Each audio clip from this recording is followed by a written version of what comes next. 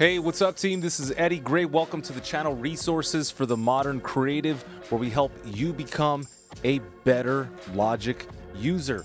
Today we are talking about the weirdest thing about Logic Pro Part 3. This is a part of an extensive series. If you haven't checked out those videos, it's a bit of a tongue-in-cheek way of looking at Logic Pro. So let's get started. If you haven't subscribed already, you know what time it is.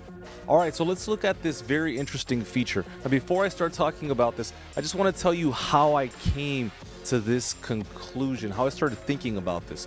When we go into the Apple Loop browser, we can clearly see that when sifting through pattern loops inside of the browser, when I look at the signature tab, there is nothing available for anything other than 4/4 timing.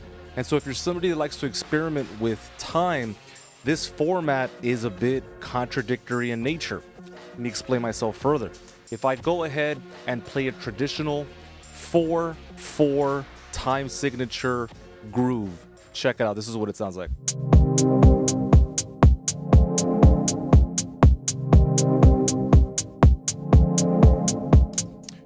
All right, so that's simple enough. For every single quarter note, we have a beat in place. So it's 1, 2, 3, 4. But what if you wanted to use a different time signature? That can be a little strange for a couple of reasons. If you just drag and drop this over, you can see that it's simply not in line with the bars within the 3/4 time signature system. So although it may play correctly, it's not necessarily going to be easy to edit per se. So check this out. Right, so that can be a conundrum. It could be very confusing because you're trying to get this to fit. One simple fix for that is just to simply re-lengthen this to make sure that everything is positioned right where it needs to be. So now this is in 3/4 time signature and it will make musical sense. Check it out. 3, 2, 3.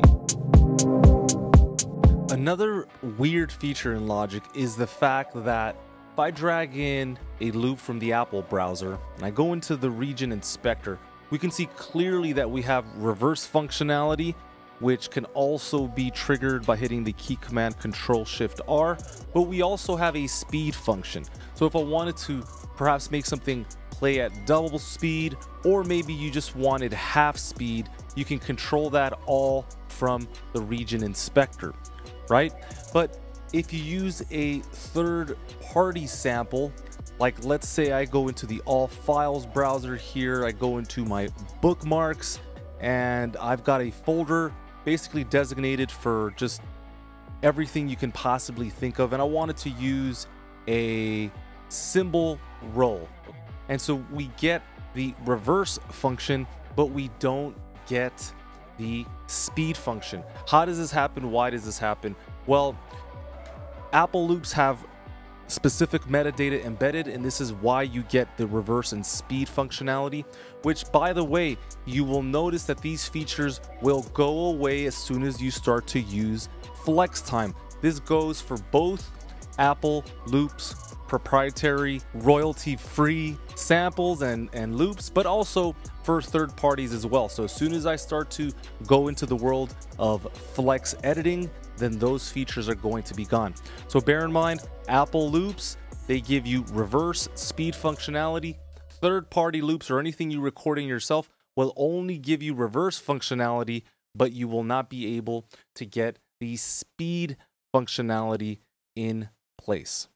And I guess a quick hack, if you're ever inside of flex time and you do need to access reverse and speed, all you simply have to do is burn this into audio, so bounce region, and then you can access the reverse function there once again. And for those of you looking to utilize the speed function, really is not that challenging. All you have to do is hover the mouse on the bottom right or left region of any track, click hold, then hold Option and drag out, and that should be able to give you the speed function that you're looking for as well. Now, something that's come up recently, I've been downloading a bunch of great plugins and working with a lot of new plugins, and I just picked up Yum Audio's spread plugin. If you haven't heard of it, it is absolutely insane.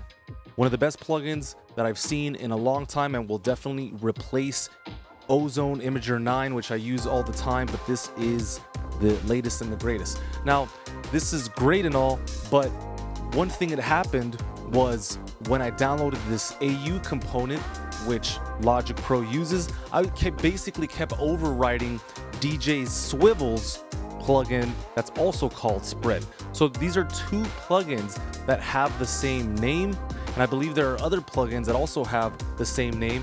And so one of the weirdest things about Logic is the fact that if you download a plugin that has the same name, they are going to overwrite each other, and you will not be able to find them within the plugin manager. So one fix for that is to simply go into the AU component folder and to change the name of one of them. So you can see this one's called Spread by Yum Audio, and this one's called Spread, and I literally typed in the words DJ, and that was enough to be able to differentiate it within the system so that I could use both of these plugins within my sessions.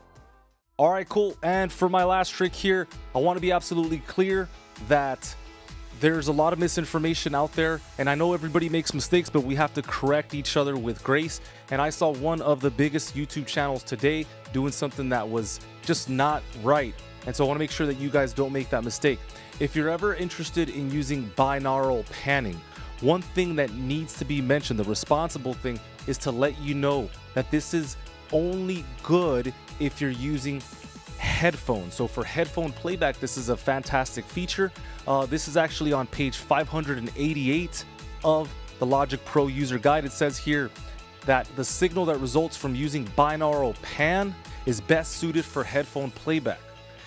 However, processing this signal using the binaural post-processing plugin will allow this to be used effectively through loudspeakers. So if you're going to use binaural panning, which again, another byproduct is phase, and it gets really messy, so just, take your time with this stuff. You're gonna have to use the binaural post-processing plugin. You wanna go into Logic, go into imaging, and there is binaural post-processing. And now when you render this, it's going to effectively play back in a stereo system, left and right speaker. So anyhow, I hope you enjoyed this series. Thank you so much for watching. Most of you guys are not subscribed for whatever reason, so go ahead and sign up so we can keep this communication going. Thank you for the opportunity to hang out with you and to serve at the highest level. Let's keep at it. Let's make this a great day, a great month, a great year, and I'll catch you on the next one. Stay up. Get high,